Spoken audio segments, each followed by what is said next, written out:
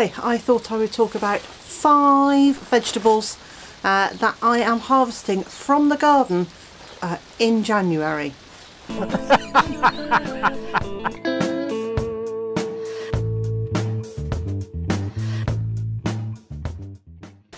Number 1, leeks.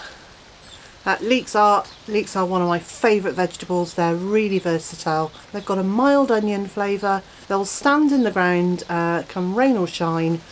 They'll sit there quite happily through the snow and the frost, and you just go and harvest them when you need them. That to me is a jolly good vegetable. So we've still got plenty of leeks. I planted about 200 leeks in the summer, and at the time I thought, well, you know, that works out to about 4 a week. We've given away a few to my sister. We've sold a few in mixed veg boxes, but there are still plenty of leeks. They will see us through, and they'll probably see us through that hungry gap before the new season's vegetables arrive as well. Number 2 is parsnips. I'm never really sure with parsnips how many are going to grow or not, and they don't have a brilliant germination rate, but this year I planted them quite a long way apart, and a lot of them germinated, and so we have got some enormous parsnips, which I'm really pleased about, and there are enough there to see us through the next couple of months. To me, they're every bit as versatile as a potato.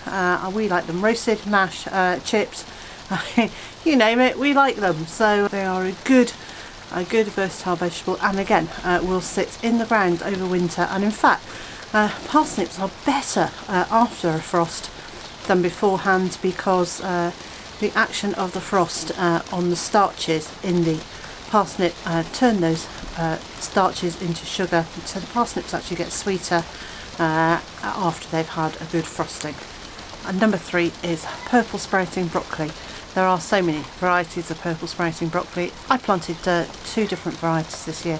One that has been ready to harvest over the last couple of months, and another one that will be ready in probably another month's time to carry on for a couple of months after that. So if you pick a couple of varieties, you can actually have a crop of purple sprouting broccoli over really a very long period during the winter. Number 4 are fresh herbs. There are a lot of herbs just starting to grow again. So I've been picking a lot of bronze fennel, the evergreen herbs, so there's still bay, sage and rosemary, under a cloche with some bits of thyme and marjoram. The marjoram's looking a bit ropey, but there are still plenty of fresh herbs to take from the garden and to use in the cooking. And number 5 are kales and cabbages, and although they're 2 different plants, they're both leafy brassicas. We have got Cavolo de Nero kale, January king cabbage, some spring greens and a Savoy cabbage, all available for us to pick at the moment. There is a leafy green that we could have almost every day of the week if we wanted to. I didn't plant loads of cabbages out there. What I have been doing is taking off a few leaves from the outside.